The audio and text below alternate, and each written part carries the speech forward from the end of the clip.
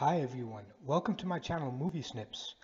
Today I'd like to take a couple of minutes to talk about the scene from the Denis Villeneuve Dune adaptation where Lady Jessica and Paul are being transported over the deserts of Arrakis in the Harkonnen ornithopter after being taken captive.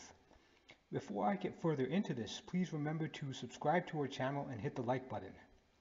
The main question that needs to be addressed here is how did Dr. Yueh managed to hide still suits and survival kits in the thopter without the Harkonnens noticing? I looked online in search for answers on this topic, but I wasn't able to find much on it. There are a couple of explanations that may shed light on how Dr. Yueh managed to pull off this dangerous and daring feat. For starters, Dr. Yueh himself may have managed to get to the thopter and plant the still suits just before being captured on Arrakis. This is an unlikely explanation because the thopter was probably well guarded and he probably wouldn't have gone unnoticed. Another possible explanation would be that Duncan Idaho managed to locate the thopter right before Lady Jessica and Paul were captured, dispatch the guards, and plant the still suits aboard the thopter. This is a more likely explanation given Idaho's level of combat and infiltration expertise.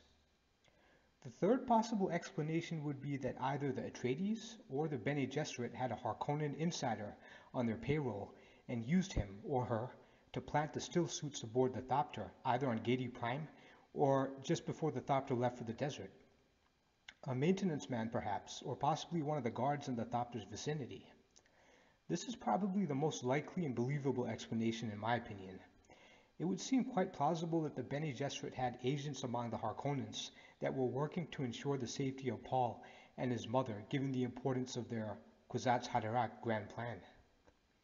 A fourth and more unlikely explanation is that one of the Harkonnens in the thopter, perhaps the third man who piloted the craft, was responsible for putting the still suits in the thopter in the hope that Lady Jessica and Paul would overpower the other two guards, giving him the opportunity to reveal himself as the insider.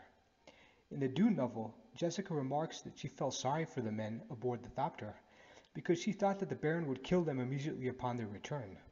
The Baron wanted no witnesses that could implicate him in the plot.